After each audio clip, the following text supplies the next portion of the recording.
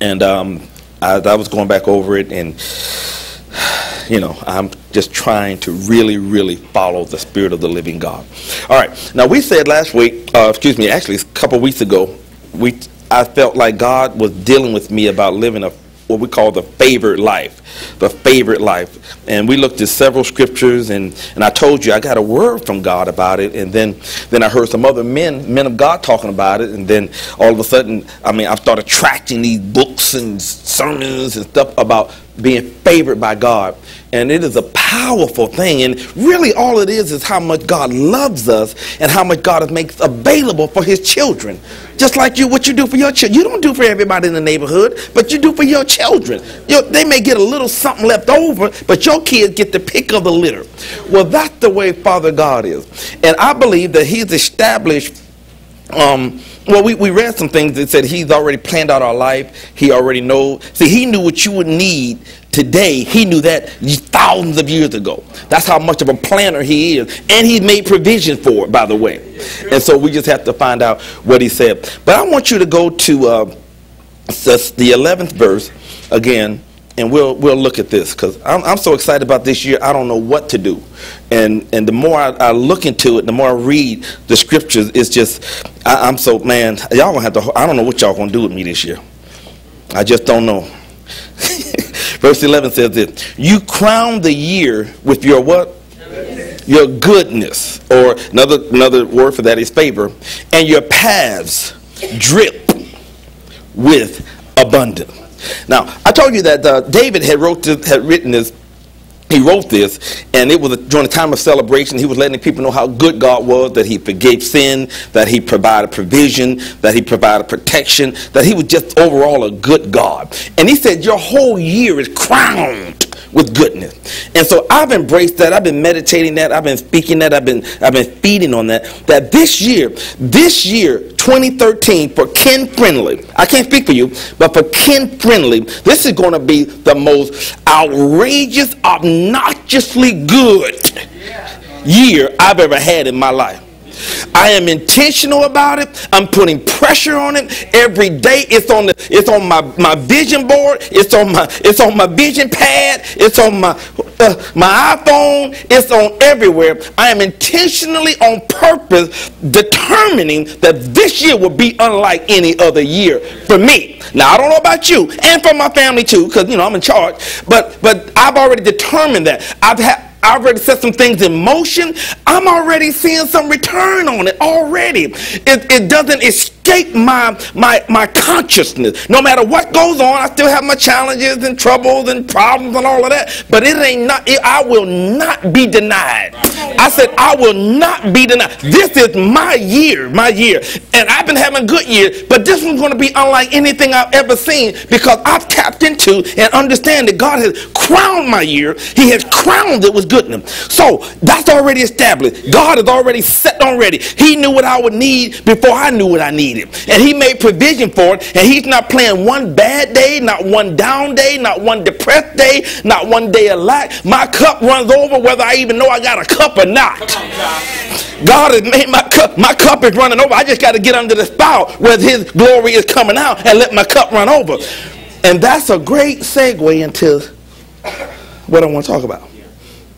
Because in this verse, it tells God's part, but it also tells me how I tap into it.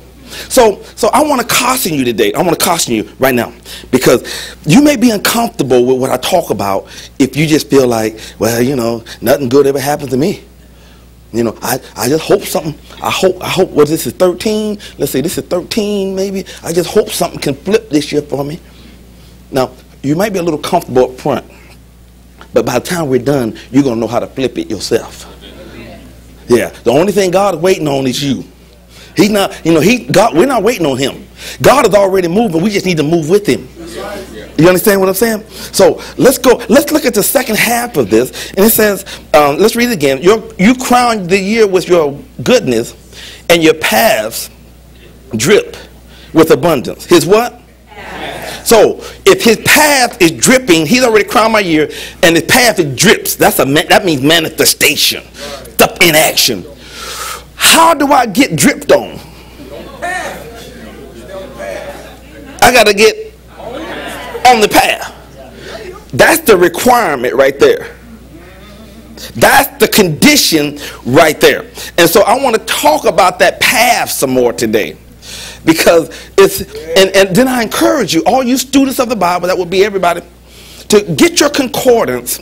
That would be how, the Bible, the end of the Bible, other side of the Bible. And look up all the words you can find on path. You would be amazed of what God talks about with paths. Now, I'm going to give you a couple of things today. But take this. I'm just setting the table. You decide what you're going to eat and how many leftovers you're going to eat and how many days you're going to eat it. So, but path. Now, here's what path means. Path means a way or direction. Path means a course for a purpose. A path. A path is something I intentionally do to get to a certain destination. That's what a path is. And Paul talks about it. He said, I have finished my course. You can substitute course with path. You know, the Bible said God, he leads me down the path of righteousness for his sake. So God is really into paths. Now I need to know I need to make sure that I get on this path and stay on this path, because everything that I need is on that path. But path is a way of action. It's a way of operating.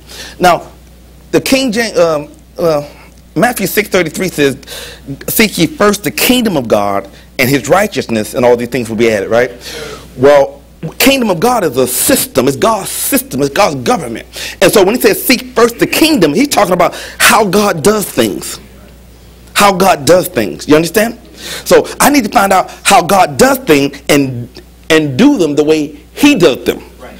There's a way that seems right to a man, path, but the end thereof is what? Death or destruction. So I need to find out what God's way. The Bible said all of God's ways are peace. If you ever want to find out just what I read without reading the Bible, if you're in God's way, check your peace. If you don't have peace about something, there's something wrong. So that's just a little something. I won't charge you for that. Okay, so God, listen, God has ordained paths that we should walk in to receive everything that's dripping. I'll put it that way. That's dripping. Now, go with me, please, to Psalm 17. Good gracious.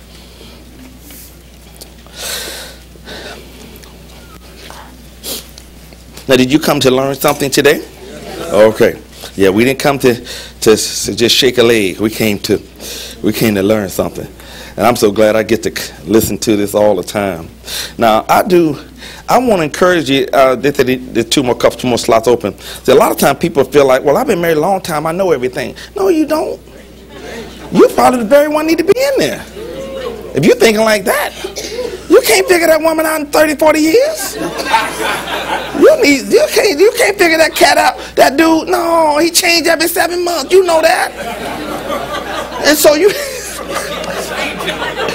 it's the truth. It's the truth. And see, it's amazing how I should have said all this before I get them on tape. But it's amazing how people, they say, I know this. No, you don't feel like we're on your job. You go to all those seminars and all those workshops, and you're trying to get an edge. You're trying to get the edge so you can get promoted. You need to get the edge in your marriage and watch God promote you. Yeah, God loves it when because marriage is what? Honorable. It's one of God's major things. There's nobody. God instituted marriage. God is in charge of marriage. And when it's done right, he gets the glory. So I encourage everybody. We went through the thing. We went through the thing. We went through it, and golly, after the first session, we was like, oh, Jesus. We got some work to do. And we worked it. And we were living a dream before then, but now we haven't had an argument in 2 years. 2 years. It was after that. I'm not saying that's going to happen to you. But it can, if you take some tools, you got the right tools. Some of y'all still using that butter knife. You need to retire that butter knife and go get a real screwdriver. How many of y'all used to use a butter knife for everything? Where that butter knife at, mama?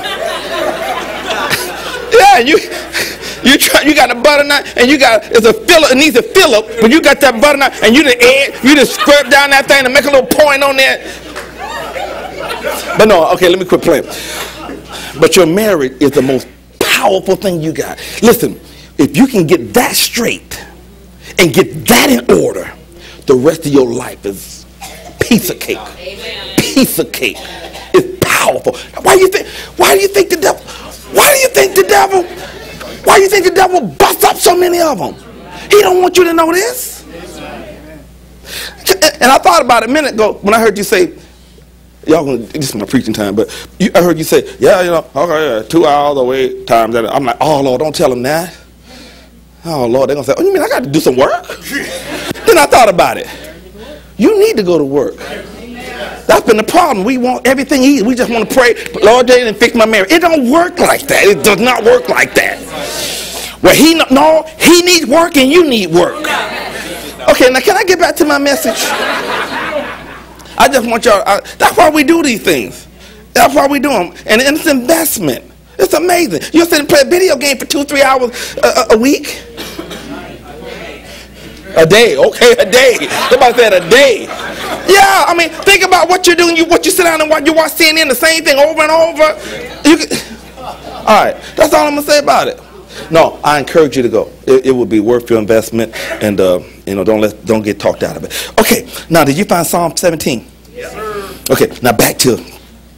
Now this is the psalm that David wrote or prayed, and he was being persecuted. Saul was probably after him. And listen to this now, because we're getting ready to get into some good stuff. Verse 1: Hear a just cause, O Lord, attend to my cry. Give ear to my prayer, which is not from deceitful lips. Let my vindication come from your presence. He said, God, everybody walk out, but if your presence here, I know I'm straight. He said, let your eyes look on the things that are upright. You have tested my heart. You have visited me in the night. Tell me in dreams. You have tried me and have found nothing. I have purposed that my mouth, shall not transgress. Hold on to that. Verse 4. Concerning the works of men, by the word of your lips, I have kept away from the what? Path. From the what? Paths. Now, we read earlier that God's path is dripping with abundance. Right. Okay, now let's finish this. I have kept away from the paths of the destroyer. Oh. So, God has paths, but guess what? The destroyer has some paths. Oh, yeah. Yeah. So the destroyer has paths. God has paths. That's why I said we need to make sure we find God's path and stay on those paths, because there's some other paths out there we're being enticed to. We talked about that a little bit last week. Watch this. Uphold my steps in your paths, that my footsteps may not slip. Okay. The destroyer has paths. Who's the destroyer? Yeah, the devil, Satan, demons, the destroyer. Now, how do you stay from the paths of the destroyer?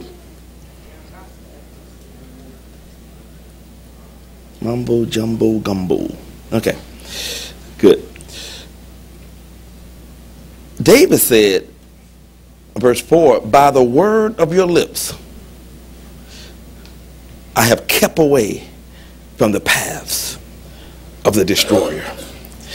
Now, that is so important. Now, this really ministered to me, because he's saying, see, this path is out there. Sometimes there's a blurry line between the destroyer's path and God's path. But he said, what's kept me from the destroyer's path was your word, was the word of God. Now, I want to talk about that, because I'm so sold on the Bible. But he says, what keeps you on path and off the path of the destroyer is this word. Same thing Jesus said. Jesus in John chapter 8, he said, if you continue in my word, then are you my disciple. But then he said this, then you will know the truth, and then the truth will do what? It will make you free, and if I stay with the truth, it will keep me free. And I will not venture over into the path of the destroyer. And so one of the things we must do, if we're going to have a spectacular spectacular year and then build on it from this year, the Word of God had to be a priority. It had to be a priority. There's no other way to enjoy God's abundance of grace and love if the Word of God is not a priority. It talks to me. David said, "Thy word have I hid in my heart that I might not sin against you." The reason some people say they can't help it is because, well, there's no strength from the Word. We say He's our living bread. Well, see, if you don't eat for a while, you're weak. You don't have strength. And so as we feed on the Word of life and the bread of life, there's strength that we sin when it comes. We're like, you got to be out of your mind. I'm strong in the Lord and in the power of His might when I stay on this Word. And so David said, no. I avoid the path of the destroyer because of your Word. So we got to stay on the Word. Saints, you gotta have a relationship with the Word. You can't just come to church and listen to the Word. You got to take this Word and you got to take the Word off the page, get it down in your heart, have a relationship with the Word until it becomes one with you, until you start giving birth, having Word babies. You start, you're talking to somebody, next thing you know, the Lord said this to me. See, that's a Word baby. You just had a birth of revelation. But not only that, but see, you can read the Word, but then as you read and study and spend time with the Word, God will give you a word. And that word is for you. And God said, this is what I'm going to do in your life. But that only comes from the Word. We were, last week, I had a board meeting with the organization I'm with. And we meet every February in California somewhere. We were in Vegas because it's a lot cheaper to have meetings there. And we were not gambling, but we took all their rooms and ate all the food. It's cheap. Golly, it's really cheap, very economical. Anyway, but my pastor's in charge of it. Now they're celebrating 60 years of marriage next month. So we're going back down there, going to have a big party. Married 60 years, not 60 years old. They've been married 60 years. He's 81, she's 79. Been in ministry almost 60 years. And they act like little kids still.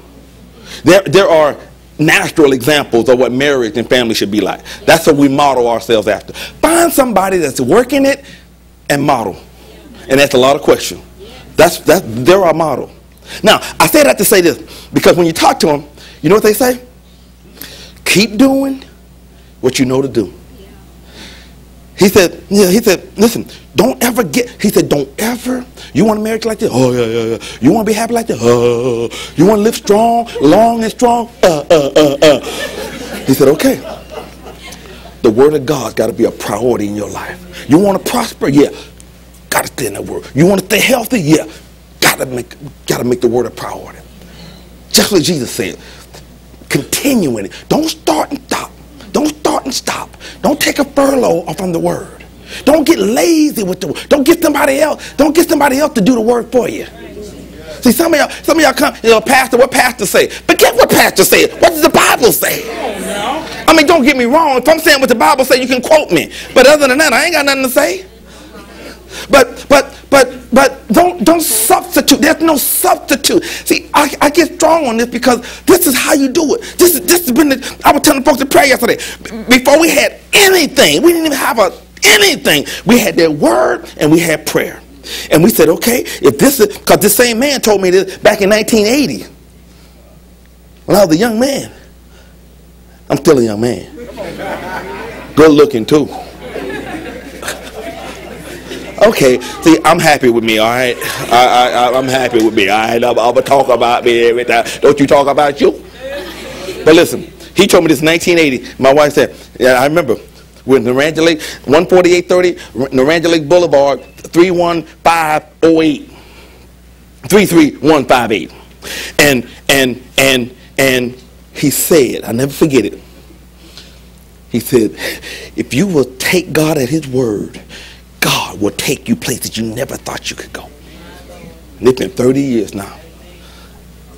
That word is so important. And I'm saying that now, and I'm staying with it because I want to encourage this year, especially you older saints. And see, some of y'all, I'm about to say some stuff. Y'all heard me preach this. You've been here. You've heard it. And sometimes we get so familiar with the word that we think we're doing it because we know it. But this word, you need to sit down with this word. Just you and the word and the Holy Spirit, and let him talk to me. Show me this. Show me this. Make this mean something to me. The word has to be a priority now. There's so many distractions, so many things other things you can do. But make sure you take time for the word. Why? So I can stay on the path. Because there's a destroyer out there ready to take you out. And he'll take you out while you got the Bible in the next room. You listening to me? He don't care if you go to church. He just don't want that word inside you. He don't care. He don't care if you preach. He just don't, like I was telling this morning. You know, I studied to preach and I studied to live. So I got to study twice. If, you know, I can get something to come in here and talk to y'all about, but I need something for my life. I need a word for kin friendly. Then I need one for the friendlies. You understand? So this is my friend. I'm never without the word. I thank God for technology. I was on the plane. We was on the plane yesterday. I got about 30 books, about 15 Bibles on this thing. I ain't never without the word. I just hate it when they say, okay, all electronic devices need to call off right now. A couple of times I'm like, I ain't turning it off. I know that's wrong. I was in rebellion. I had to repent. I said, Lord, I'm sorry. I don't want this plane to go down because of my rebellion. But I know it doesn't affect anything because the guy told me. But anyway. Okay, did I make my point? How did David stay off the path of the destroyer? Okay, so watch this. To become deception proof, I need to remain in God's word. Right? Sir. Okay, now, go over, leave something in Psalms. We're going to come back, but I want to show you one of those paths, one of the paths that God has laid up for the saints. Go to Proverbs 18 and hold something in Psalms. We're going to come right back. Thank you, Lord. This is the path. Everybody in here, whatever your education level is, if you're retired, if you're a homemaker, if you're just leaving home, if you're going back home, if you're single, married, if you're single again, you know, this is for everybody. Now, can I just say one thing? I hate the devil. I got into some things this morning I'm not going to get into because I want to finish this lesson. If I have time, if I have some change, I'll go ahead and get into it. But now, I want you to listen carefully now. Okay? I want you to listen like you never heard this before. Proverbs 18. Before I even read, let me put this statement out there and get your mind, try to wrap your mind around it. Many people think that God has the final say-so in their affairs and in their life. And that is not the case. Well, he's God, right? Yeah, he's God. But he set some things in motion. God does not have the final say-so in your life. Here's what I mean. Whatever happens in your life, it's not because God. Well, that's not true. He does permit it. It's not because it's God's will. Well, this happened. It must be God's will. You know the Bible says everything works together for good. That is a cop-out. Okay. Now have your attention? Let's read this verse. Verse 21. And I know that, you know, the religious, that might be a tradition. I understand. Verse 21. Death and life are in the power of the tongue. And those who love it, whatever you say the most, that's what you're going to eat. Now notice what it doesn't say. It doesn't say that death and life is in the power of God. Did it? It did not say that death and life is in the power of the devil. Did it? He said death and life is in the power of your mouth. Your mouth. Your mouth. Your mouth. Your tongue, your mouth. Death and life is God made it so that that responsibility for growth and production and things that leads to life are on me, but also that I set myself up for failure and destruction by the words of my mouth. It's my responsibility. So I can't say that everything that's happening in my life, that God is just letting it happen, and He's gonna let it happen. I'll show you that right down in about 20 minutes. He'll let it happen. If you let it happen, He'll let it happen. Because He's giving you something that you can do something about. And the reason I think, I'll talk to Him about it when I get to heaven. But one of the reasons I think He did that, because see, everybody can talk. You don't have to be smart to talk. But if you can alter what comes out of your mouth. See, some people are killing their relationship, killing their marriage, killing the dreams of their children, killing the initiative of other people, just killing them, speaking death to their destiny, death to their bodies. This whole thing, well, you know, they say when you start getting about 40, you start getting a little stuff not working here. You better shut up. You better change that talk, because you're speaking death to your genes and them chromosomes and them cells and them arteries. You're speaking death. Well, you know, mama got this right around 45, and no. Maybe mama was eating all that, fat back. but here's the thing. Isn't this amazing? What comes out of your mouth affects your life. That's some thing, my son sitting here. That's some thing, and I thank God we didn't have him, when we first got married. He didn't come to 10 years later. By then, we had this thing working. And one of the first things we learned was, you can't just say anything. That's some things He never heard us say. He never heard us say, we can't do that. He's never heard us say we can't afford that. Never. Why? Well, one reason, I'll never forget this. I remember it like it was yesterday, though. I remember it like it was yesterday. But I'll bring it up, maybe I'll bring it up, back up. But how can I say that I can't afford something when all of my needs are met according to His riches and glory? It's not about how much money I'm worth. I'm worth Philippians 4:13.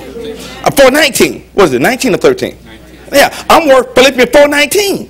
That's what I'm worth. Well, how much you worth? How much you worth? I'm worth Philippians 4:19. Don't insult me saying I'm worth $1 million. That's an insult. I'm worth what the kingdom of God. I'm worth everything Jesus got. That's what I'm worth. And so he was saying, he said, well, Daddy, one time he heard me confessing Psalm 112. The Bible says, Psalm 112, wealth and riches shall be in your house. I was saying that, been saying that for 20, 30 years. Well, he heard me saying it one day, and he asked me for something. I said, well, no, not right now. He said, well, I thought we were wealthy. I said, we are. He said, well, go on, get the thing then. No, he said, well, pull out that card. He equated wealth with that card. He said that card and money come out. I said, not right now. I never would say we can't. I don't even say that. I erase that out of my vocabulary reading Napoleon Hill. I don't ever say that. I will not speak death to my ability. I will not speak death to my destiny. Just because I can't see it don't mean it's not happening right now. And so God said, I'm giving you, see, that's the path, y'all. That's the path. That's the path. One of the paths God gives us is you gotta say what God says. You gotta speak life out of your life. But what the devil is doing, you kill it. You speak death to. What was I going over here?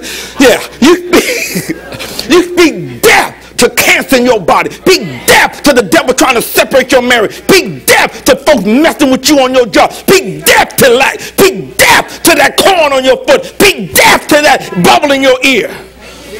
Okay. You better say something. You got something to say. You don't put up with stuff. Man, I can sit here and tell you, I can sit here and tell you story after story. No today does not mean no always. I declare every day, every delay is working in my favor right now. Hey, well, I'm about to get happy. You know, they say they get happy in the old church. They say he got the Holy Ghost. I'm about to get happy. No. So you may get a report from the doctor, but you say, okay, doc, that's your report. Thank you. Thank you, yeah. Well, I got another opinion. I got another report too. No disrespect, but I got another report. And see, what determines where you go is whose report you believe. You got to decide. Either you're going to give your own report or you're going to take somebody else's report. That's why you don't sweat what folks say about you. Listen, they don't know you. They haven't seen it. If they saw what God saw about you, they would never say what they say about you. Listen, if you saw what God said about you, it'd be hard for you to go to sleep at night. You'd say, "God, I must be somebody. Golly, I'm somebody." You get a full-length mirror and put it up on your... oh, Lord. You know, you get a full-length mirror, put it in your bed, and just look at your God. You'd be hard to go to sleep. Boy, you somebody. I know. Look at you. Look at you. Look at you. You have a mirror everywhere.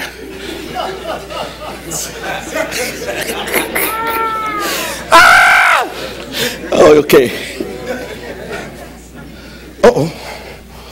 I'm losing my spot here. But see, death and life in the power of tongue. What are you saying?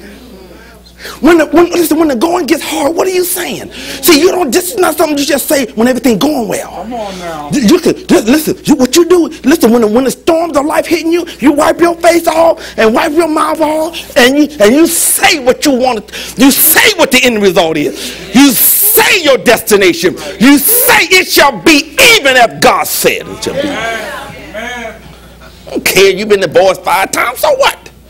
What's that got to do with anything? That's just 5 times you didn't know what you were doing. I don't know what to say. I don't know. You fill in the blanks on that one. But I tell you what, my destiny is not determined by what I've done.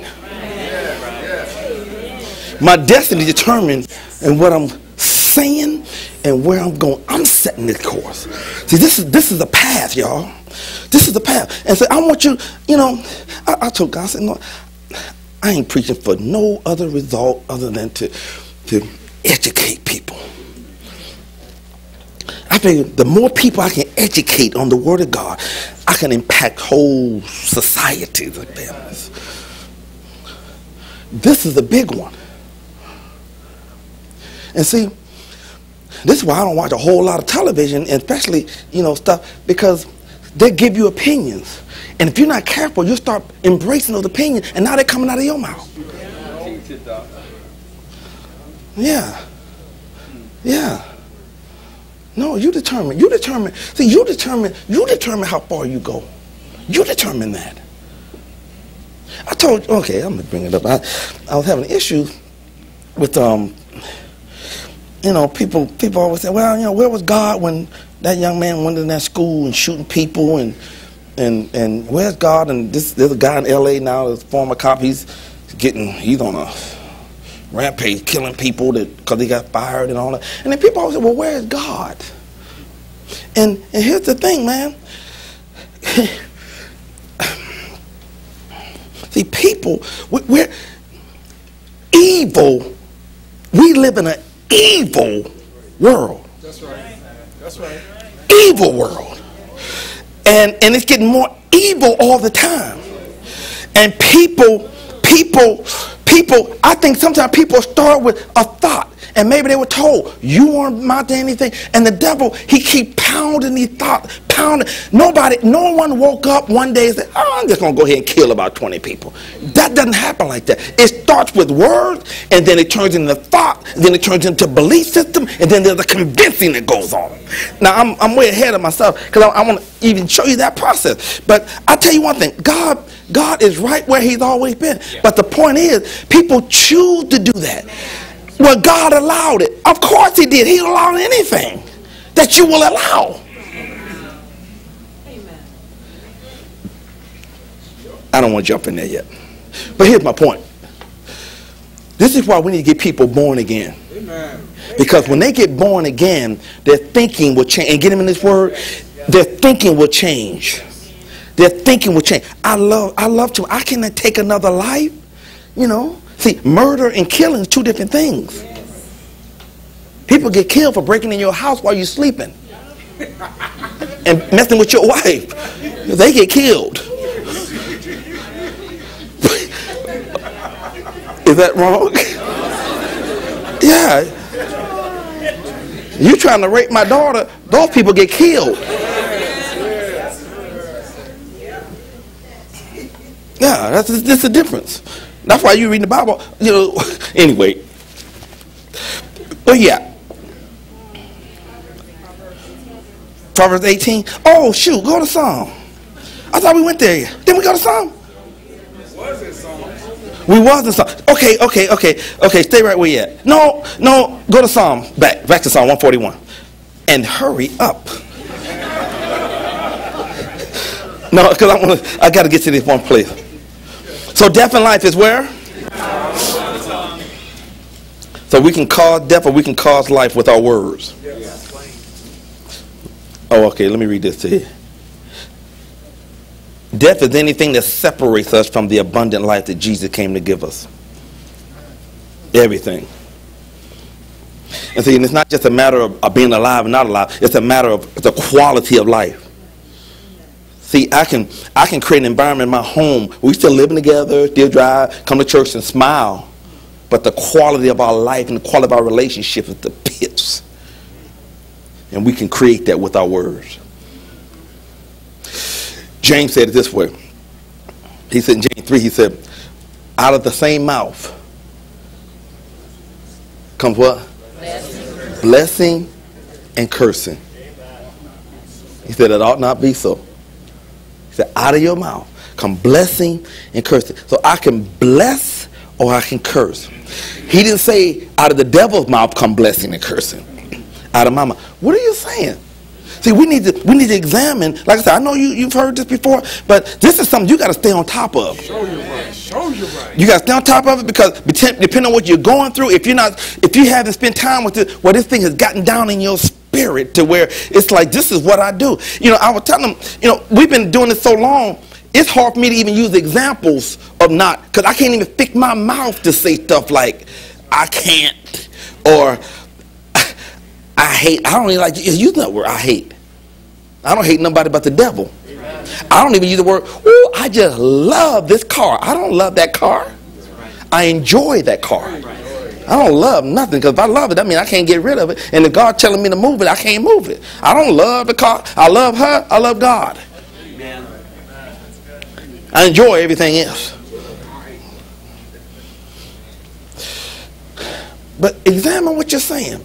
See, your whole career can be on hold. You can sabotage your own self by the words of your mouth. Even your internal dialogue. What are you saying? What are you hearing?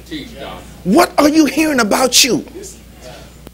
Somebody said something. Okay, see, I don't care what they say about me. What matters is what I say about me. Now, if I don't know how to counter what someone said, I will embrace their opinion, bring it into my heart, incubate it, and next thing I know, I'm thinking about me like they are. I remember they used to tell me I was slow. You know what slow means? You didn't learn properly. Yeah, and I had to go to these classes. And, I went to these classes. Then I realized they said I'm a dummy. Yeah, and I went to those classes, and I guess I was, because my score was reflecting, some lack of ability. It was. That's what the score said. But then I got saved. I'm serious, man. And I got saved, and the first thing I found out, I found out about life and death and the power of the tongue. So I started speaking to my reasoning and calculating and thinking faculties. And I started laying hands on my own self. What you say? Because the Bible says, whatever my hand touch shall what? Prosper. So I say, mine, in the name of Jesus. You will calculate, understand. You will get it the first time. And then I got the mind of Christ. That Jesus wasn't no dummy. He was in the temple at a young age, astounding people. So I said, I got that. I got it. And every day, I'll never forget it. When I was trying to make staff sergeant, and it's in the military, and I had to go to the class. I would have to study 9 hours, man. I mean, hours. I was always diligent, but I'm like, okay, I got other stuff to do. All of a sudden, and I would read, I think it's Daniel 3, where it said God gave them skill and all learning, wisdom, and understanding. And before I would study, every day before I said, okay, I'm only going to study an hour and a half. Every day. I'm going to be consistent. Hour and a half every day, because I still got to go minister. I was doing prison ministry. So I didn't want to be studying all night. And every day before I studied, I would sit there and meditate. Father, I thank you for giving me skill in all learning, wisdom, and understanding. So for me to score what I need to score to get promoted. From that time, we were the Carswell Air Force Base. That's when it kicked in. We were Carswell Air Force Base, Fort Worth, Texas. And I can't tell you exactly when. I didn't feel nothing. I didn't feel smarter. But all of a sudden, I was retaining stuff like one time, pow. One time, pow. And the rest is history. I could read something now. I don't need to sit there and read it 15 times. I mean, it was amazing.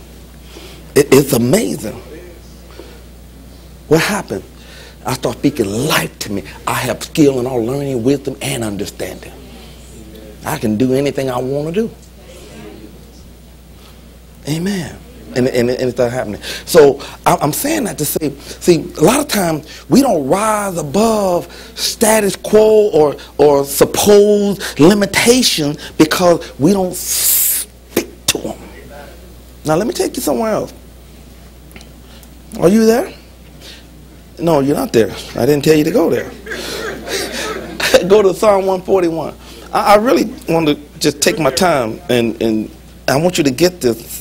So bad, so bad, so bad. And I'm fired up teaching again. I do this every day, y'all. I'm not trying to brag on me. I'm just telling you every day. How often? Every day. Every day. Every day. That's why I feel so good about me. I pump me up before I get out here. I feel good. Now, I'm not saying I don't always physically feel like I'm on top, but I talk like it. You ever see a woman? Oh, never mind. I heard this years ago. It's true, but I don't think it fit right here. Actually, it could, but I got a little check there. Like, hold your horse, brother. Hold your horse. You know, I do listen sometimes. Man, I just feel like I'm one. Not that, but. I'm so bought in. I'm so gung ho this. I wish I could preach this every Sunday. Wherever you are in your life, you can turn some things around. In fact, don't turn it, but in James 3 it talks about your tongue is like a rudder on a ship and a bit in a horse's mouth. I was telling this morning, one time we were on a cruise, and I never cruise again in August or September, because hurricanes chased us all over the Caribbean, just chased us all around there. And so we were supposed to go to this, I said Cayman Island, it's a real nice place, but we ended up having to go to Haiti. I'm like, I ain't signed up, paid no money to go to Haiti. And so, well, you know, the hurricane coming. And so they said, okay, we're going to have to redirect the ship. And so anyway, and so they had this big old ocean liner, cruise boat. And they said, okay, we're going to redirect and go to Haiti to Lebedi. I think Lebedi. Is that how you say it? Anybody? Okay, anyway, they got a little island. It's not like Port-au-Prince, but it's right on the other side of Port-au-Prince. And so they're going to turn the ship around. Totally opposite direction. Now, they did not take the ship. The captain didn't go. And we were going like that. He didn't do that. He said, okay, we're going to turn the ship around. And I'm like, okay, how are we going to do this? And I never felt the ship turning. It took us half a day to turn the ship around, to go in the opposite direction. Now, the Bible says your tongue is like a rudder. You can change the direction of your life anytime you want to. What you have to do is put pressure on your tongue to say only what you need to say to go where you need to go. If you are going that way, you need to put pressure on your tongue to only talk that way. I know it doesn't look like it, doesn't feel like anything changing, but I'm telling you, God is up to something. As long as you're saying it, it's changing. And you can take, I don't care what situation, I can tell you thousands of stories. But it takes time, but you're going to have to be disciplined enough to keep your tongue, put pressure on it, and not say anything other than where you're going. And you go to sleep, and while you sleep, put it in your spirit. Let your subconscious work on it. Because see, when that shit, I didn't know. All I know is, next thing I know, the next day we was in Haiti. I couldn't feel it. I couldn't see it, but the captain said, we're going that way, and so we're turning the ship. You are the captain of the ship. Somebody in your house needs to make an announcement and say, baby, from this day forward, you need to make an announcement. 2013 is the year that we go this way, and we'll never look back again. This is going to be an unprecedented year in my life. And you put pressure on it until you get there. And you keep on saying it. I don't care what other people say. You keep on saying it. You keep on saying it.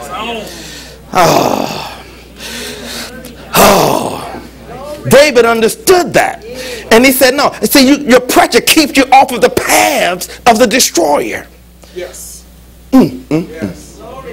I don't know why I always get so worked up when I talk to y'all the second service. I was nice and cool first service. Didn't even sweat. Okay, you're Psalm 141? Yes, sir. Okay. I guess the more I hear it, the more. Hallelujah. Okay, now David also understood, he knew the power of words. Look at verse 3. He said, God, set a guard, O Lord, over my what? Wow. Keep watch over the door of my lips. He called his mouth a door. He called his lips a door. So that means the words of our lips can let things into our lives or get things out of our lives. He said, Now David could ask God to do that under the Old Testament because David didn't have the Holy Ghost. See, we have the helper. And when I desire, okay, Lord, you know what, can you help me get my mouth saved? He said, sure. And then I do this all the Holy Spirit, arrest me, bust me out, whatever. Arrest me when my mouth is out of order. And then, of course, I got my wife, too. She's a good helper there. Yeah. So under the new covenant, I'm responsible for this door. Now, I would get an accountability partner and say, look, Rochelle, when you hear me just acting a fool, will you just go ahead and slap me 5 times? Well, she, you know, okay, not slap. That's violent. My bad. Okay, go to Psalm 39 real quick. Hurry up.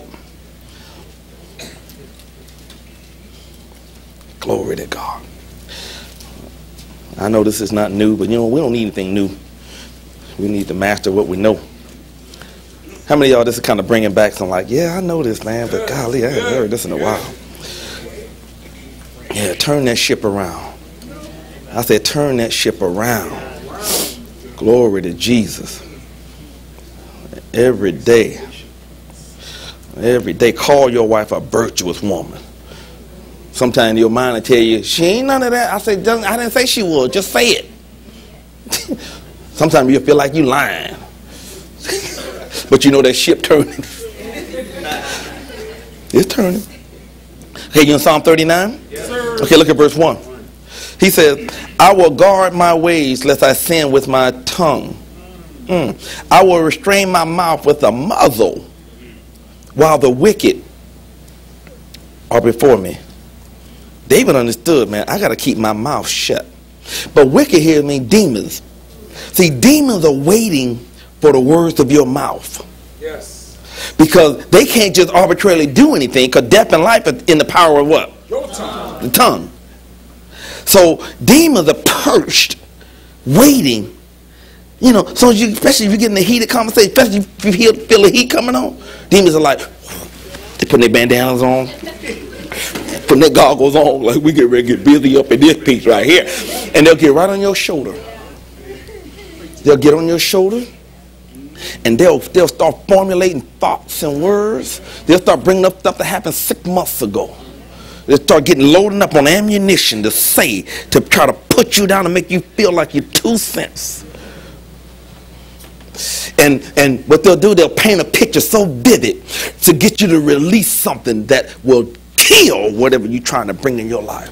And they sit there because they know, we gotta get them to say that, because if they don't say it, we have nothing to work with. That's right. And so every time you're getting strife in the vision, they're like, because I told the first crowd, see, there's not enough demons to cover all of us.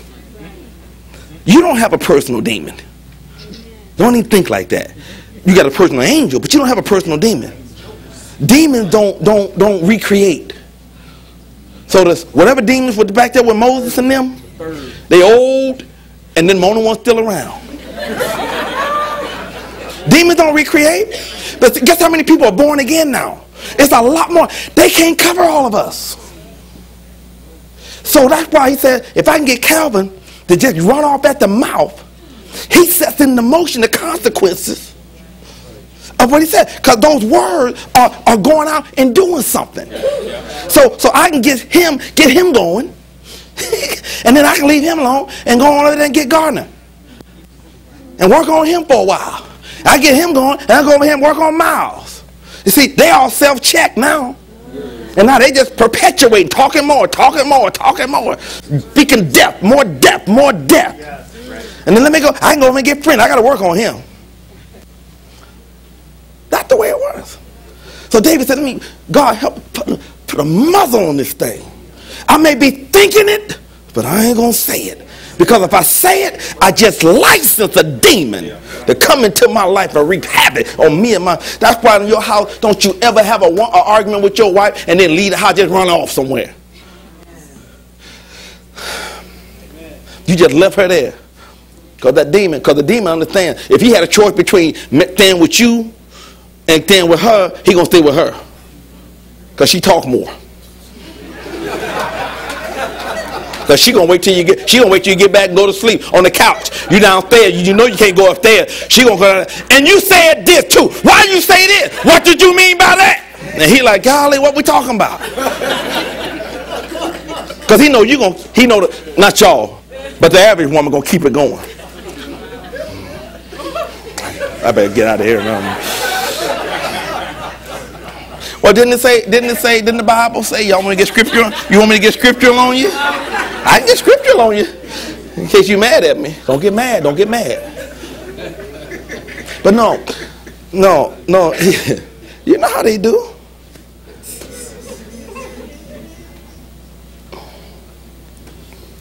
See, we're like file cabinets. We just file it and we move on. They're like these high-polluting computers. They can pull it up at random. They just pull it up at random. Vivid, high definition, YouTube. You said this, it was partly cloudy. You had a red shirt on. You had on a red shirt when you said it too. Yeah, we was about to go to Chili's when you said that. Right? Go to Matthew chapter 16 quick, and then we out of here. Are you getting this? They're perched, man. They're whispering words. And see, they're whispering words of death and destruction on your shoulder. Say this to him. Say this to him. They're whispering. Say this to him. You know he didn't. You know you already said, if he do this one more time, he did it. He did it. Say this to him. You know you said you're going to leave it if he just do this one more time. He did it. Look, why don't you say something? Say something. Go call his commander on and call his commander. That's what I would do. I know some of y'all look at me like, ooh, boy, that's a reading on now. Yeah.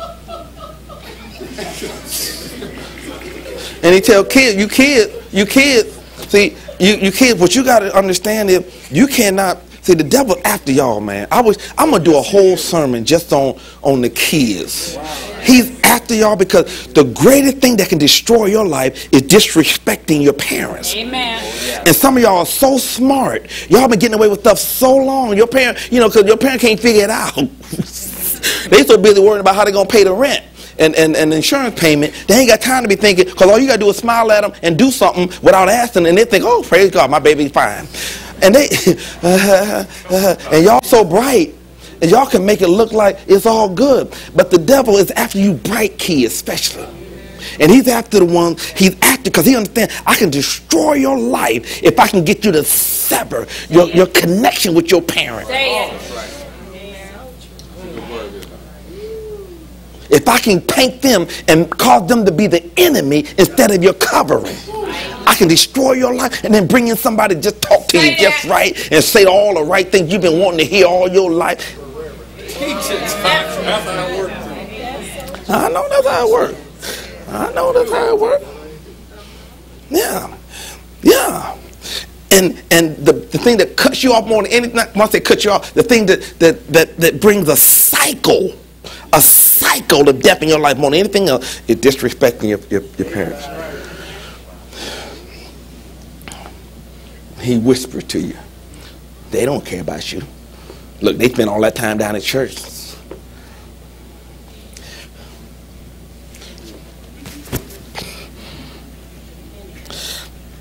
Is it okay if I keep it real?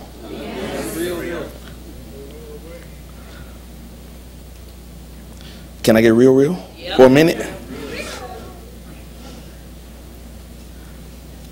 What'd you say, Victoria? Was that you?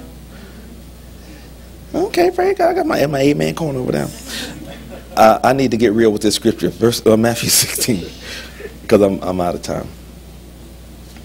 Glory to God. I'm so loving this. Ooh.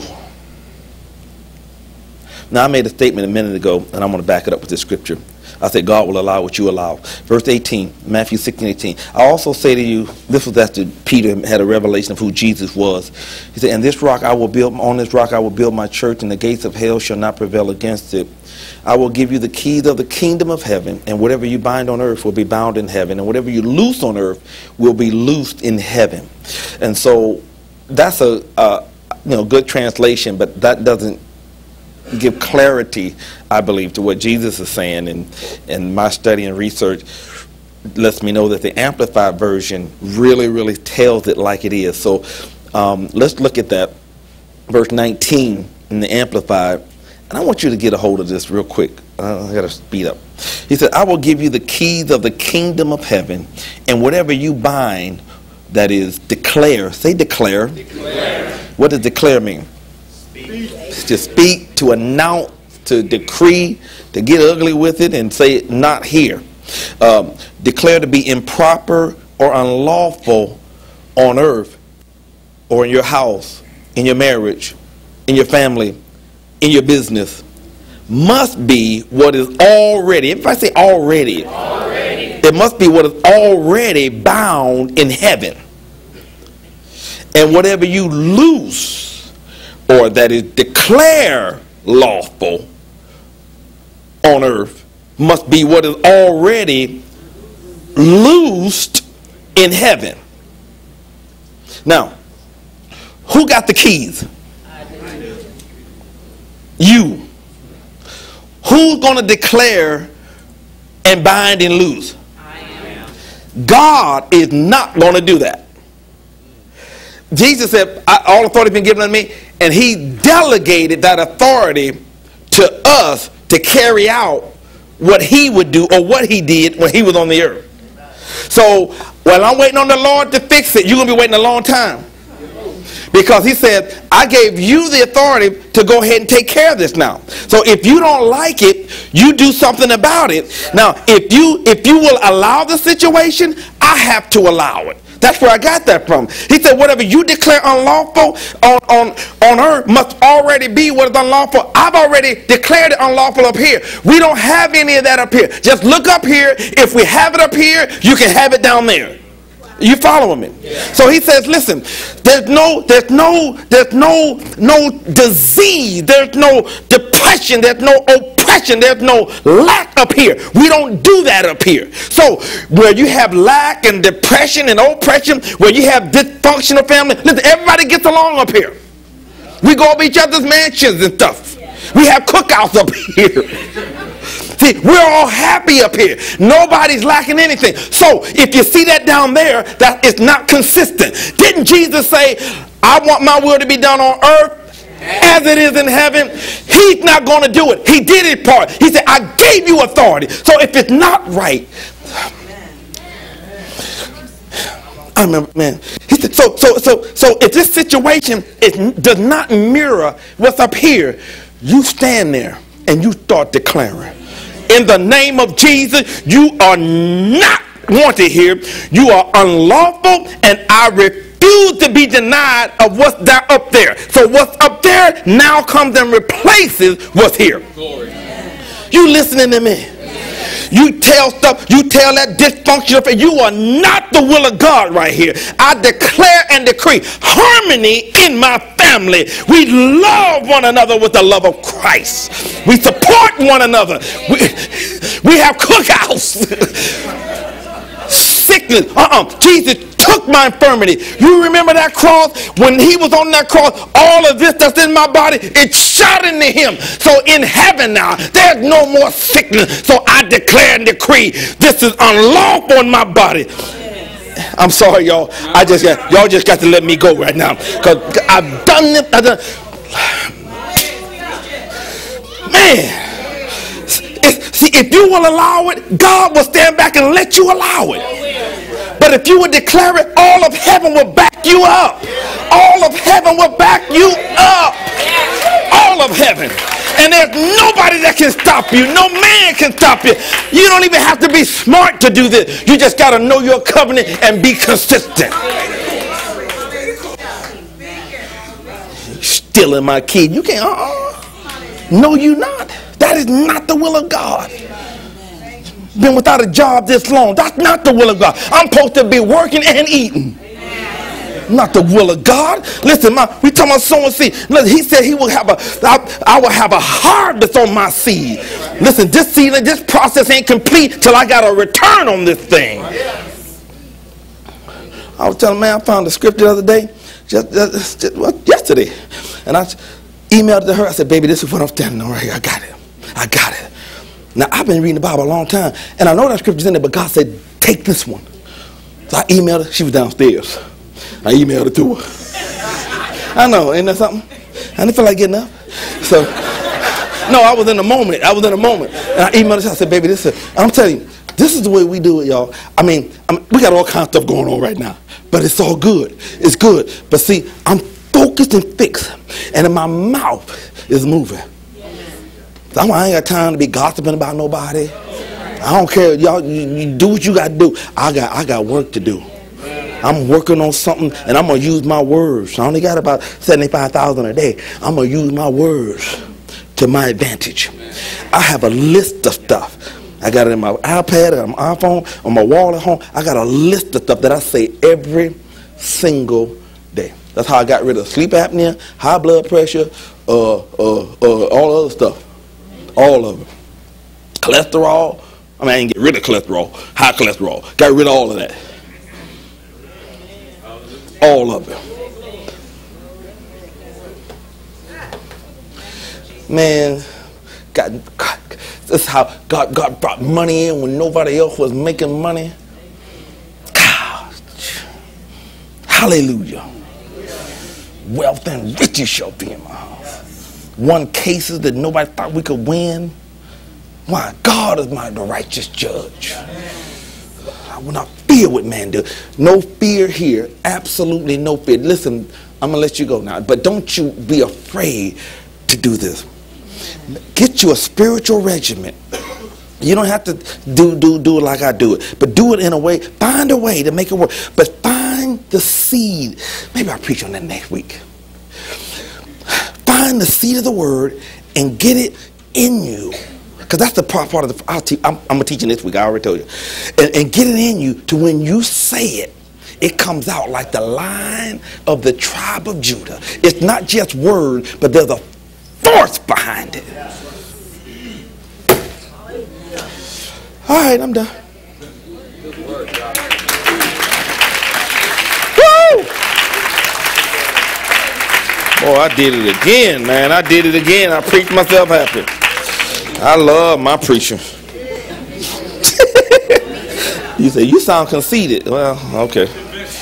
I love my preaching. That's why I come to this church. No, I'm just playing. I trust it. I feel like we made a connection today.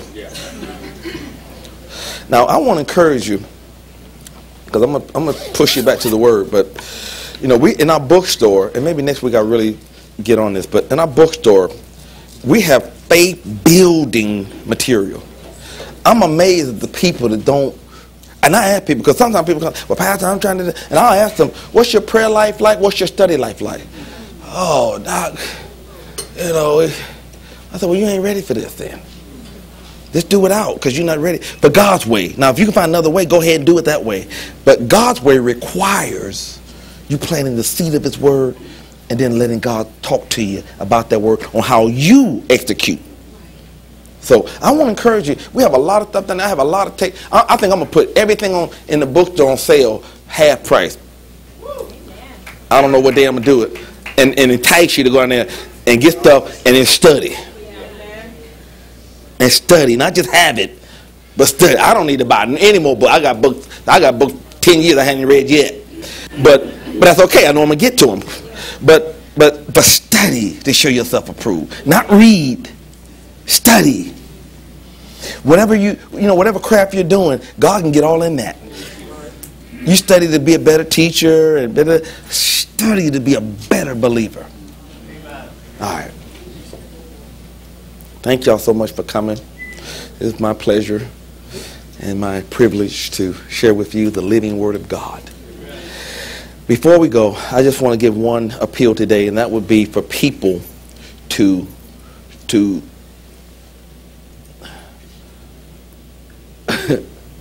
accept Jesus into your life today. Okay? I'm talking about really accepting him in your life. I talk about you can turn your life around with the words of your mouth, and you can. But the number one way, see, the way you get saved is confessing and out of your mouth saying, Jesus, I want you to be Lord of my life. That's how you do it.